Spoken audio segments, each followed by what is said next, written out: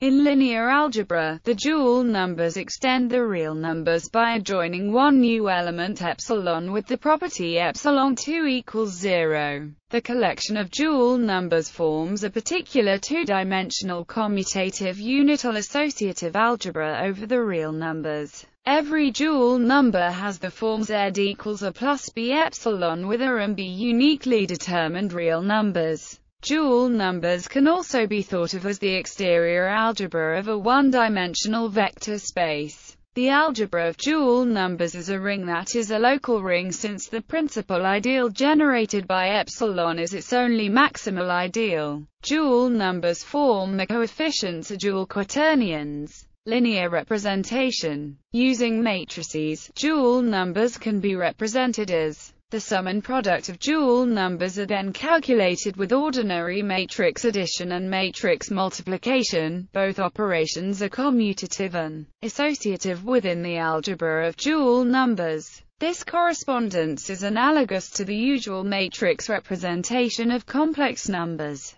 However, it is not the only representation with 2 times 2 real matrices, as is shown in the profile of 2 times 2 real matrices. Like the complex plane and split complex number plane, the dual numbers are one of the realizations of planar algebra. Geometry. The unit circle of dual numbers consists of those with or equals 1 or minus 1 since these satisfy z asterisk equals 1 where z asterisk equals a minus b epsilon. However, note that, so the exponential map applied to the epsilon axis covers only half the circle. If a 0 and m equals b, a, then z equals a is the polar decomposition of the dual number z, and the slope m is its angular part. The concept of a rotation in the dual number plane is equivalent to a vertical shear mapping since equals 1 plus epsilon. In absolute space and time, the Galilean transformation, that is, relates the resting coordinate system to a moving frame of reference of velocity v, with dual numbers t plus x epsilon representing events along one space dimension and time. The same transformation is effected with multiplication by cycles give on two dual numbers p and q. They determine the set of z such that the difference in slopes between the lines from z to p and q is constant.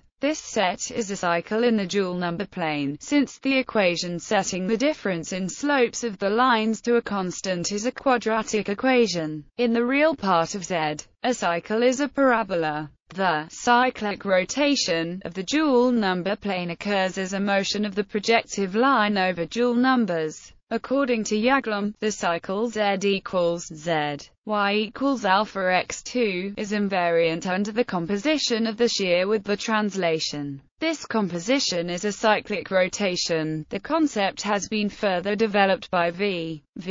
Kissel. Algebraic properties. In abstract algebra terms, the dual numbers can be described as the quotient of the polynomial ring Rx by the ideal generated by the polynomial x2, Rx. The image of x in the quotient is the unit epsilon. With this description, it is clear that the dual numbers form a commutative ring with characteristic 0. The inherited multiplication gives the dual numbers the structure of a commutative and associative algebra over the rails of dimension 2. The algebra is not a division algebra or field since the elements of the form 0 plus b epsilon are not invertible. All elements of this form are 0 divisors. The algebra of dual numbers is isomorphic to the exterior algebra of generalization. This construction can be carried out more generally. For a commutative ring R, one can define the dual numbers over R as the quotient of the polynomial ring Rx by the ideal. The image of x then has square equal to 0 and corresponds to the element epsilon from above. This ring and its generalizations play an important part in the algebraic theory of derivations and Kähler differentials.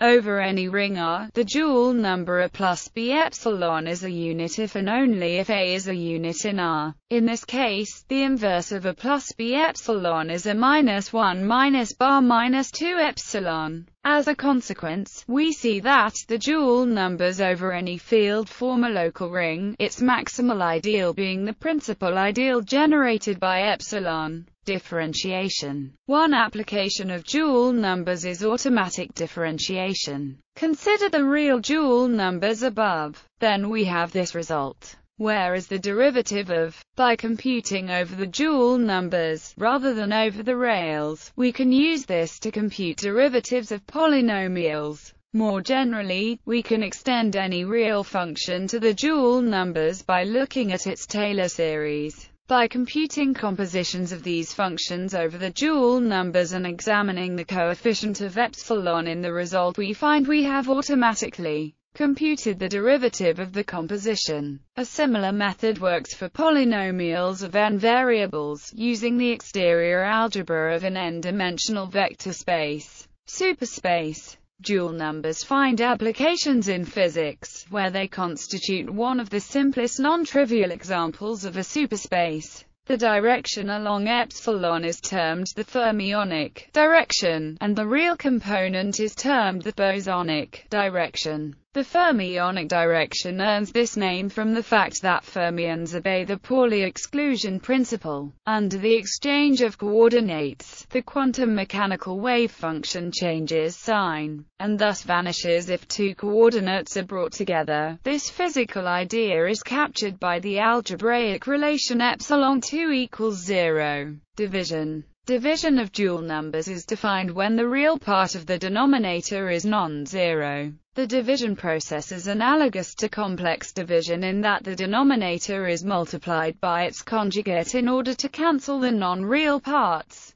Therefore, to divide an equation of the form, we multiply the top and bottom by the conjugate of the denominator, which is defined when C is non-zero. If, on the other hand, C is 0 while D is not, then the equation has no solution if A is non-zero, is otherwise solved by any dual number of the form. This means that the non-real part of the quotient is arbitrary and division is therefore not defined for purely non-real dual numbers. Indeed, they are zero divisors and clearly form an ideal of the associative algebra of the dual numbers. Projective line. The idea of a projective line over dual numbers was advanced by Grunwald and Corrado-Segre. Just as the Riemann sphere needs a north pole point at infinity to close up the complex projective line, so a line at infinity succeeds in closing up the plane of dual numbers to a cylinder. Suppose C is the ring of dual numbers x plus y epsilon and U is the subset with x0.